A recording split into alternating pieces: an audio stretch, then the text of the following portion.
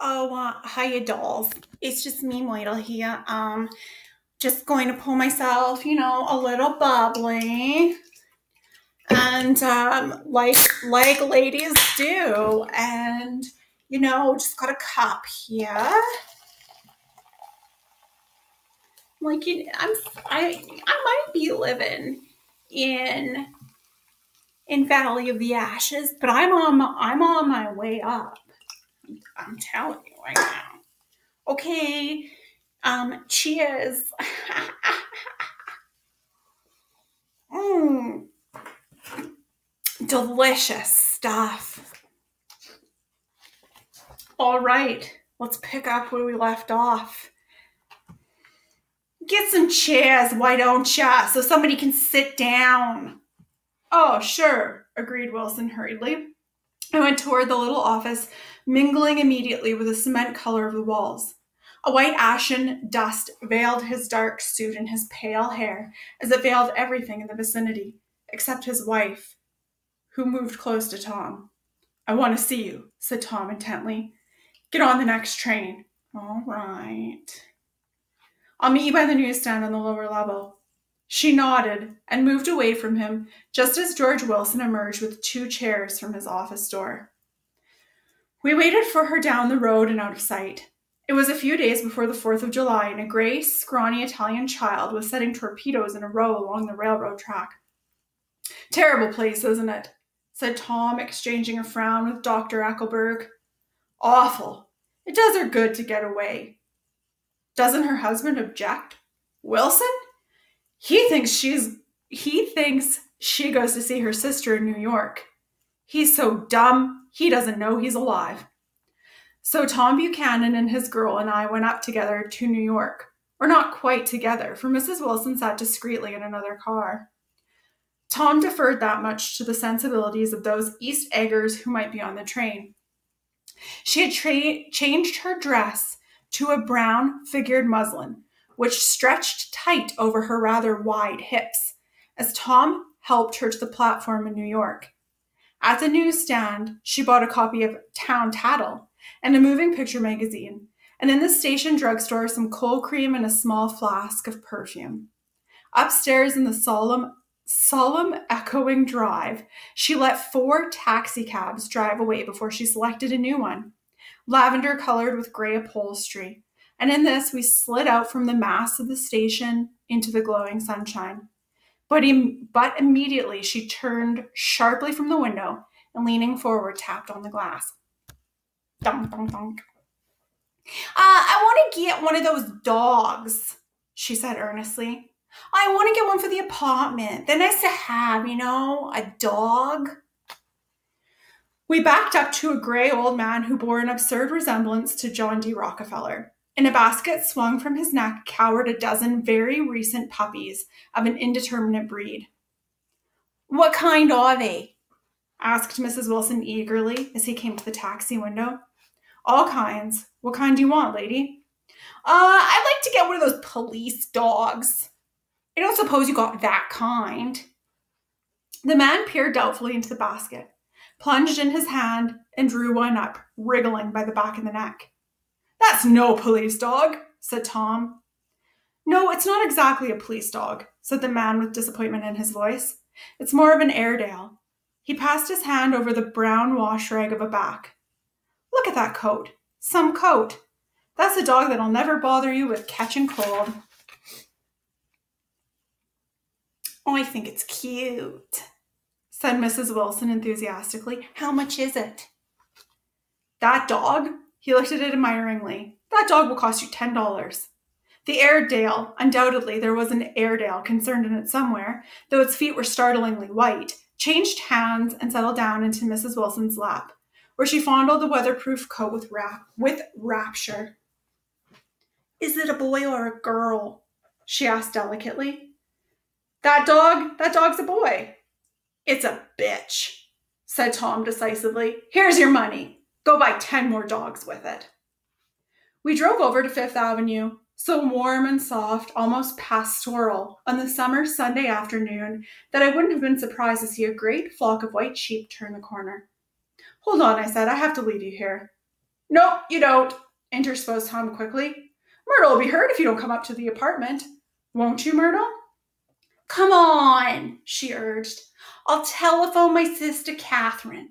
She's said to be very beautiful by people who ought to know. Well, I'd like to, but we went on, cutting back again over the park toward the West Hundreds. At 158th Street, the cab stopped at one slice in a long white cake of apartment houses. Throwing a regal homecoming glance around the neighborhood, Mrs. Wilson gathered up her dog and her other purchases and went haughtily in. I'm going to have the McKees come up, she announced as we rose in the elevator. And of course, I gotta call up my sister too.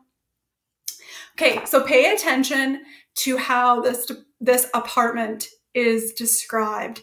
And in particular, think about the Buchanan mansion versus Myrtle and Tom's Love Nest apartment. Okay? The apartment was on the top floor. A small living room, a small dining room, a small bedroom, and a bath.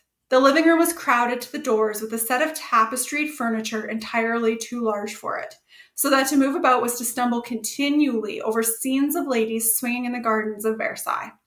The only picture was an over-enlarged photograph, apparently a hen sitting on a blurred rock. Looking at from a distance, however, the hen resolved itself into a bonnet, and the countenance of a stout old lady beamed down into the room. Several old copies of Town Tattle lay on the table together with a copy of Simon Called Peter and some of the small scandal magazines of Broadway. Mrs. Wilson was first concerned with the dog. A reluctant elevator boy went for a box full of straw and some milk, to which he added on his own initiative a tin of large, hard dog biscuits, one of which decomposed apathetically in the saucer of milk all afternoon.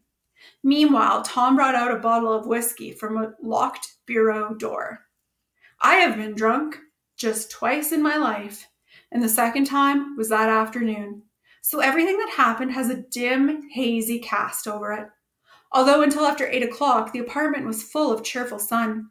Sitting on Tom's lap, Mrs. Wilson called up several people on the telephone. Then there were no cigarettes, and I went out to buy some at the drugstore in the corner. When I came back, they had disappeared. So I sat down discreetly in the living room and read a chapter of Simon Called Peter.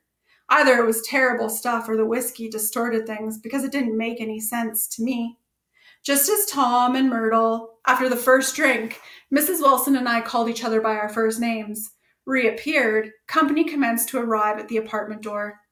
The sister, Catherine, was a slender, worldly girl of about 30 with a solid, sticky bob of red hair and a complexion powdered milky white.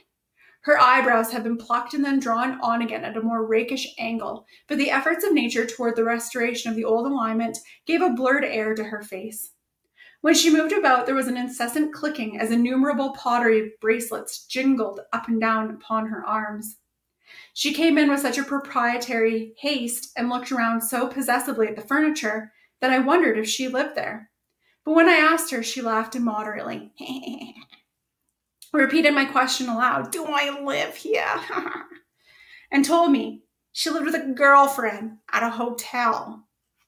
Mr. McKee was a pale, feminine man from the flat below.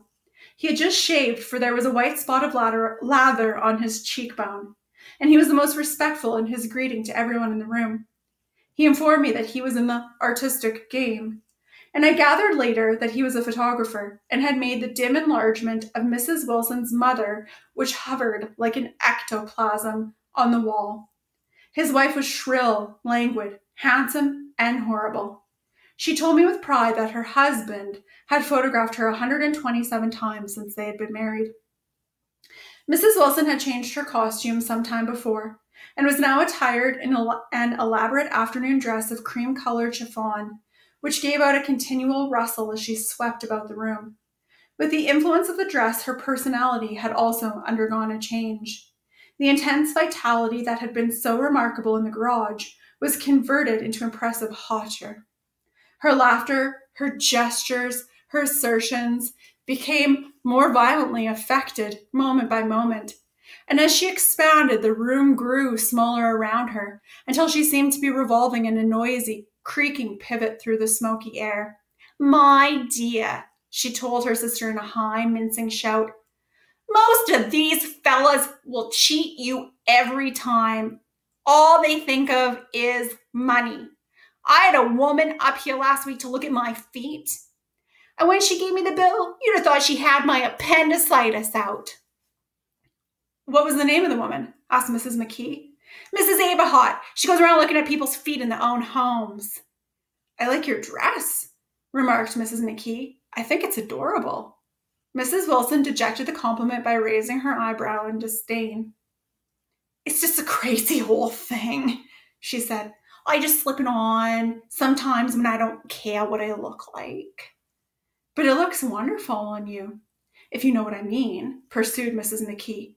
If Chester could only get you in that pose, I think he could make something of it. We all looked in silence as Mrs. Wilson, who removed a strand of hair from over her eyes and looked back at us with a brilliant smile. Mr. McKee regarded her intently with his head to one side, moved his hand back and forth slowly in front of his face. I should change the light, he said after a moment. I like to bring out the modeling of the features, and I tried to get hold of all the back hair. I wouldn't think of changing the light, cried Mrs. McKee. I think it's... Her husband said, shh, and we all looked at the subject again, whereupon Tom Buchanan yawned audibly and got to his feet. You McKees have something to drink, he said. Get some more ice and mineral water, Myrtle, before everybody goes to sleep. I told that boy about the ice. Myrtle raised her eyebrows in despair at the shiftlessness of the lower orders. These people. You have to keep after them all the time. She looked at me and laughed pointlessly. Then she flounced over to the dog, kissed it with ecstasy, and swept into the kitchen, implying that a dozen chefs awaited her orders there. I've done some nice things out on Long Island, asserted Mr. McKee. Tom looked at him blankly. 2 of them we have framed downstairs. 2 what? Demanded Tom. 2 studies. One of them I call Montauk Point, the gulls, and the other I call Montauk Point, the sea. The sister Catherine sat down beside me on the couch. Do you live down on Long Egg too? She inquired. I live at West Egg. Really? I was down there at a party about a month ago, and a man named Gatsby's. Do you know him? I live next door to him. Well, they say he's a nephew or cousin of Kaiser Wilhelm. That's where all his money comes from. So that's rumor number 1, okay? Really? She nodded. I'm scared of him. I'd hate to have him get anything on me. This absorbing information about my neighbor was interrupted by Mrs. McKee's pointing suddenly at Catherine. Chester, I think you could do something with her, she broke out. But Mr. McKee only nodded in a bored way and turned his attention to Tom. I'd like to do more work out on Long Island if I could get the entry. All I ask is that they should give me a start. Ask Myrtle, said Tom, breaking into a short shout of laughter as Mrs. Wilson entered with a tray. She'll give you a letter of introduction. Won't you, Myrtle? Do what? She asked, startled. You'll give McKee a letter of introduction to your husband so he can do some studies of him. His lips moved silently for a moment as he invented. George B. Wilson at the gasoline pump, or something like that. Catherine leaned close to me and whispered in my ear, neither of them can stand the person they're married to. Can't they? Can't stand them. She looked at Myrtle and then at Tom. What I say is, why go on living with them if they can't stand them? If I was them, I'd get a divorce and get married to each other right away. She doesn't like Wilson either? The answer to this was unexpected. It came from Myrtle, who had overheard the question, and it was violent and obscene. You see, said Catherine triumphantly. She lowered her voice again. It's really his wife that's keeping them apart. She's a Catholic, and they don't believe in divorce. Daisy was not a Catholic, and I was a little shocked at the elaborateness of the lie. When they do get married, continued Catherine, they're going west to live for a while until it blows over. It'd be more discreet to go to Europe. Oh, do you like Europe? She exclaimed surprisingly. I just got back from Monte Carlo. Really? Just last year, I went over there with another girl. Stay long? No, we just went to Monte Carlo and back. We went by way of Marseille. We had over $1,200 when we started, but we got gypped out of all of it in 2 days in the private rooms. We had an awful time getting back. I could tell you, God, how I hated that town. So Catherine, I'm not really sure about the character of Catherine. She lives in a hotel with a friend, and she travels and loses money and gambles and does all sorts of things that would be considered really inappropriate, especially for a woman at this time. And part of me thinks that she might also be a prostitute, but I'll find some more out for you guys and let you know. The late afternoon sky bloomed in the window for a moment, like the blue honey of the Mediterranean. Then the shrill voice of Mrs. McKee called me back into the room. I almost made a mistake too, she declared vigorously. I almost married a little kike who'd been after me for years. I knew he was below me. Everybody kept saying to me, Lucille, that man's way below you. But if I hadn't met Chester here, he'd have got me, sure. Yeah, but listen, said Myrtle Wilson, nodding her head up and down. At least you didn't marry him. I know I didn't. Well, I married him, said Myrtle ambiguously. And that's the difference between your case and mine. Why did you, Myrtle? Demanded Catherine. Nobody forced you to. Myrtle considered. I married him because I thought he was a gentleman, she said finally. I thought he knew something about breeding, but he wasn't fit to lick my shoe. You were crazy about him for a while, said Catherine. Crazy about him? Cried Myrtle incredulously. Who said I was crazy about him? I was never any more crazy about him than I am that man there. She pointed suddenly at me, and everyone looked at me accusingly. I tried to show by my expression that I had played no part in her past. The only crazy I was when I married him. I knew right away I'd made a mistake. He borrowed somebody's best suit to get married in, and never even told me about it. And the man came after it one day when he was out. She looked around to see who was listening. Oh, is that your suit? I said. This is the first I ever heard about it. But I gave it to him, and then I laid down and cried to beat the band all afternoon. She really ought to get away from him, resumed Catherine to me. They've been living over that garage for 11 years, and Tom's the first sweetie she ever had.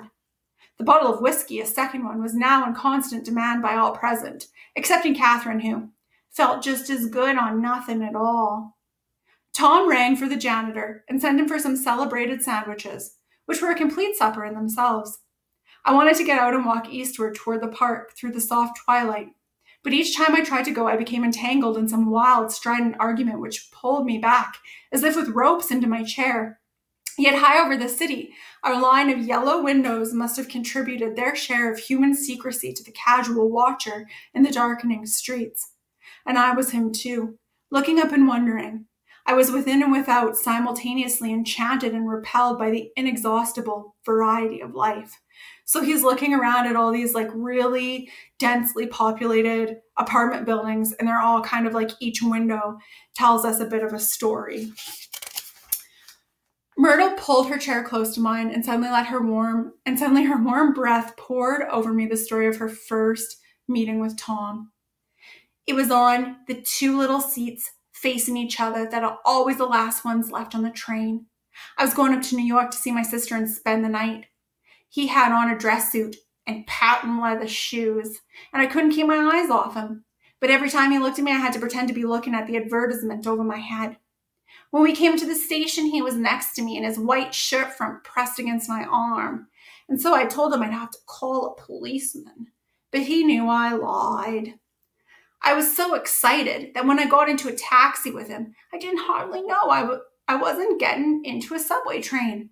All I kept thinking about over and over was, you can't live forever. You can't live forever. She turned to Mrs. McKee in the room, rang full of her artificial laughter. My dear, she cried, I'm going to give you this dress as soon as I'm through with it. I've got to get another one tomorrow. I'm going to make a list of all the things I've got to get. A massage and a wave and a collar for the dog and one of those cute little ashtrays when you touch with a spring and a wreath with a black silk bow from mother's grave that'll last all summer. I've got to write down a list so I won't forget all the things I got to do. It was 9 o'clock. Almost immediately afterward, I looked at my watch and found it was 10. Mr. McKee was asleep on a chair with his fist clenched in his lap, like a photograph of a man of action. Taking out my handkerchief, I wiped from his cheek the remains of a spot of dried lather that had worried me all the afternoon. The little dog was sitting on the table looking with blind eyes through the smoke, and from time to time, groaning faintly. People disappeared, reappeared, made plans to go somewhere, and then lost each other, searched for each other, found each other a few feet away. Sometime toward midnight, Tom Buchanan and Mrs. Wilson stood face to face, discussing in impassioned voices whether Mrs. Wilson had any right to mention Daisy's name. "Daisy, Daisy, Daisy," shouted Mrs. Wilson. "I'll say it whenever I want. Daisy, Day." Making a short, deft movement, Tom Buchanan broke her nose with his open hand. Then there were bloody towels upon the bathroom floor, and women's voices scolding, and high over the confusion a long broken wail of pain. Mr. McKee awoke from his doze and started in a daze toward the door. When he had gone halfway, he turned around and stared at the scene. His wife and Catherine scolding and consoling as they stumbled here and there among the crowded furniture with articles of aid, and the despairing figure on the couch bleeding fluently and trying to spread a copy of Town Tattle over the tapestry scenes of Versailles. Then Mr. McKee turned and continued on out the door. Taking my hat from the chandelier, I followed. "Come to lunch someday," he suggested as we groaned down in the elevator. "Where?" "Anywhere." "Keep your hands off the lever," snapped the elevator boy. "I beg your pardon," said Mr. McKee with dignity. "I didn't know I was touching it." "All right," I agreed. "I'd be glad to." ... I was standing beside his bed and he was sitting up between the sheets, clad in his underwear, with a great portfolio in his hands. Beauty and the Beast, Loneliness, Old Grocery Horse, Broken Bridge. Then I was lying half asleep in the cold lower level of the Pennsylvania station, staring at the Morning Tribune and waiting for the 4 o'clock train. So chapter 2 is a very rowdy house party, some drunken debauchery that ends with Tom Buchanan breaking his mistress, Myrtle Wilson's, nose for saying his wife's name. So obviously Tom has drawn the line there for Myrtle. So Myrtle is vulgar. Okay, she's loud, and the whole living room of this apartment is loud, and my grandma would say all her taste is in her mouth. So she's got everything like piled on in this apartment and on her physically, and she's into the whiskeys, and it gets really out of hand. And Tom's answer to her is to break her nose. So you also see the character of Tom and his violence towards women. In the end of chapter 2, though, an interesting thing happens. So Mr. McKee, the photographer, the artistic photographer, invites Nick Carraway to lunch. So I want you guys to think about this. There's an invitation, an acceptance, the time elapsing, so the ellipses, and then all of a sudden they are together in his bedroom, between the sheets, clad in underwear. So why does F. Scott Fitzgerald allude to something between Mr. McKee and Nick? So there's this like unmentioned thing, but obviously something goes on here. So I just want you to think about the shock value of that and trying to tell the story of 1922 in 1925, right? So F. Scott Fitzgerald alluding to this homosexual act between Mr. McKee and Nick. maybe gives you some more insight into the character of Nick. There's tons that you can read into this if you look online. Tons of people have there are many theories, literary theories about what was done here. But I want you to know that this was a trend-setting text in that way, okay? So by making reference to, they couldn't directly say what happens, but by letting you kind of paint the picture, you can get what's going on here. So when we get into chapter 3 is also a party, but it's not a boring dinner party. It's not the over-the-top booze fest in the living room of Moidle Wilson. It is an elegant, beautiful, very lavish and expensive party at J. Gatsby's. Okay, so I hope you enjoyed, and we will continue on with some chapter 2 information and carry on to chapter 3.